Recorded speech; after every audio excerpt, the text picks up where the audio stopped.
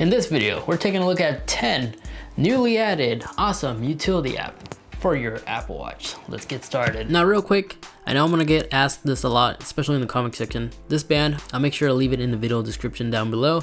And as for this carbon fiber case, this will also be linked in the description. It's like a gloss carbon fiber. I covered it already on a previous video, so you can always search for that if you want. Okay, so for number one, this app just recently came out. Literally, it's only been on the market for about a week or two. I pre-ordered it. I had no idea you could pre-order apps, but I got that notification and it was free to download, so why not? This app is called KeyWatch and basically gives you a full keyboard right here on your wrist. What it basically does, it's just a cool shortcut for Messenger. So if you type in like a message and you hit send, it will actually quickly switch to the Apple Message app. Here is where you can see the recent contact, and you can tap on their name and it will automatically send that message that you typed in from that KeyWatch app. This is way more efficient than having to rely on dictation or scribbles if you're typing up something. And if we go back to the app itself, if you force press or 3D press, you have two additional options. Either if you go into your settings, you could correct some of the corrections, or you could clear it entirely. And if you swipe to the left or right, you have more options. So you have these icons on the left side, and if you go to the right, you have access to the emojis, but it requires a one-time purchase, but it's not really necessary. All the important keys are basically right here. The second utility app that I like to show you is called Handy Voice Checklist, and what this basically allows you to do is create voice memos, but you turn them into checklists. So just by simply pressing down and recording will automatically record a checklist. You can add up to 5 from my understanding, and then this is one that we already created, and you can listen to it just by tapping on it, which is down on the next tab. And when you tap on it, it's going to automatically check as soon as it's done playing back the audio. And you can listen back to it as many times as you want. And if you 3D press, you also get additional options too. You can also manually adjust the audio if the external speaker on the Apple Watch is a little bit too loud. But yeah, and you can also stack up to 5 voice memos, and there also is a complication you could put on your Apple Watch face as well. Now, BrainNest Train Your Brain is one of those learning apps. I wouldn't really consider so much of a game app because this actually allows you to focus. There's a bunch of like cool exercise mind games on this thing. Either simple workouts. One of my big complaints right now is that the back button's not really responsive as I like it to be. But here in the main menu, this is how it looks like. If you go into the brain test, this will actually test your memory strength, I guess.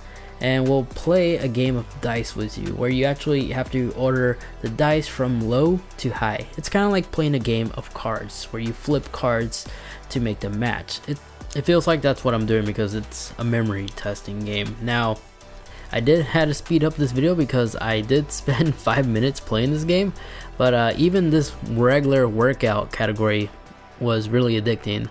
Other fun games they have is like colors, where you actually have to match the word with the color, and it's really confusing. But thankfully, every time when you launch one of these little mini games, it'll actually give you a little tutorial or guide on what you need to be looking out for. But even with that guide, I still managed to screw up. But again, this application is actually addicting, and they have other ones like math, solve the equation by solving the missing symbol, finding the correct one, and it just goes on and on. But the gameplay itself, everything just works really well. There really isn't any issues besides that back issue I was telling you about. So if you're the developer of this app, please fix that. Other than that, great app. Now, Better Day is a personalization app. Let me show you what I mean. When you launch the app, it's mainly driven by the dedicated app on your iPhone. Here you have the ability to customize your calendar complication. No matter what watch face you're using, it should be available right here. You can change the colors of the certain tech, you can change the layout of it, and then once you have it as a complication on your watch face, when you click on it, you have the full year of the calendar, which you can utilize the digital crown to go to the next one. You can also go back to a previous year or a future year like next year, and you can see the dates right there. So if you're making plans over the phone call, and you don't want to put the phone call in speaker, you can view it all right there on your wrist, because the native one by Apple is limited because you're only stuck and able to only view the current month. You can't skip ahead next year or a few months ahead or anything like that. You're limited, but this app solves this issue.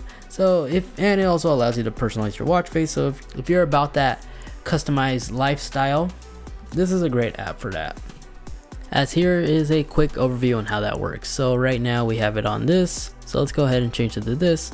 So now it's going to show us the days of 2020. And you may also change the color if you don't want it to be blue, you want it to be orange or red or something. Now, although some of us may be quarantined still, that doesn't mean we can't be active. And if you need guidance to do certain workouts, definitely do check out 7. It's free to download. There is a premium version, but it's not limited. Let me go ahead and show you. This app has pre-installed workouts for not just full body, but also freestyle modes, or you can create your very own if you want to. When you start a workout, not only does it show you the exercise right there on the wrist, but it also keeps track of your reps, your heart rate, and all that good stuff. It utilizes the motion sensor on your watch, so it makes sure you're at least doing everything with proper form. Now, as you may have noticed, these are all body workouts, so no equipment is really required. And it's really jam-packed with a bunch of different exercises to do too. On the main native app, there actually is a leaderboard, as this is community driven, so you can add your friends or compete against other people around the world. And if you download the app, there's also a bunch of different libraries of different body style workouts you can do from home, but of course these other ones require a premium. But since it's innovated to the watch like this, it's kind of like having a personal coach. So if you need that motivation, check out this app. It's free to download, and you can sign up for the premium if this is something you really enjoy. Now this next app is called Castro. Not Castro, but Castro. It's a podcast app. There's a lot more that you could do here than others, like your time remaining is right here. You could choose which device you want to stream to, but that one requires a premium. I'll talk more about it.